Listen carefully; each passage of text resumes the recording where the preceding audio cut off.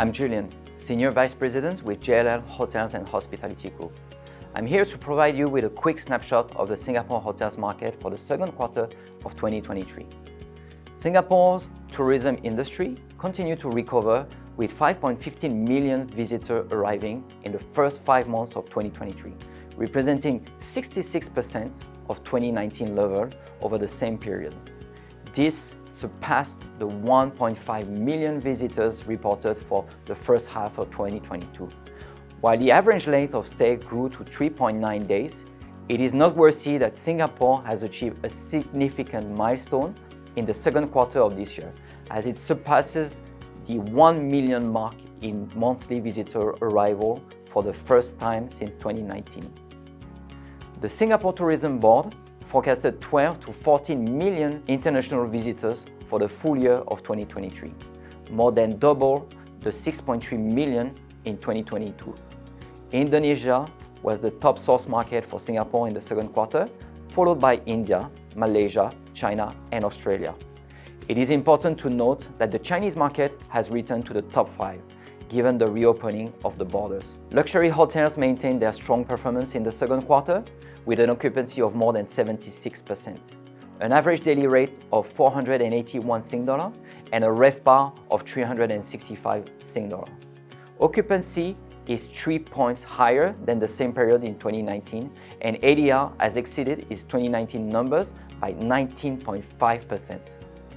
The upscale and mid-scale segments continue to lag behind 2019 level in terms of RevPAR, as those are still directly impacted by the lack of Chinese tour groups in the city.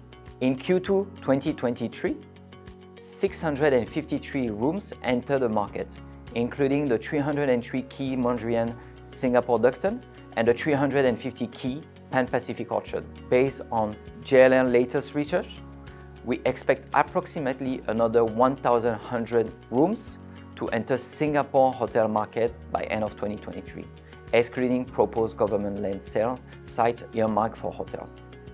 This signifies a growth of 3.8% in comparison to the total number of rooms at the end of 2022. The hotel industry experienced a decline in transaction activity during the first quarter of 2023, primarily due to the instability in the debt market. Although the global economic slowdown and disruption in the capital market may temporarily suppress hotel investment activity, we anticipate strong performance throughout 2023 to continue due to the high demand of international travel and limited growth in hotel supply.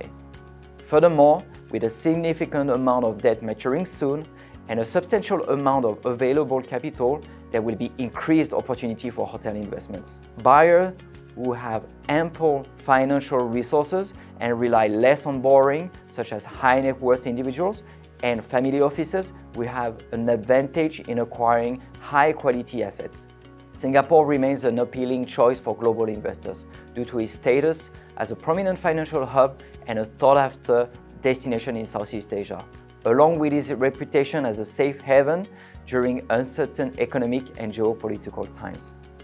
Overall, we expect transaction activity to pick up in the second half of the year as the debt market stabilizes. Thank you for watching this quarter's Hotel Real Talk. We'll see you next quarter.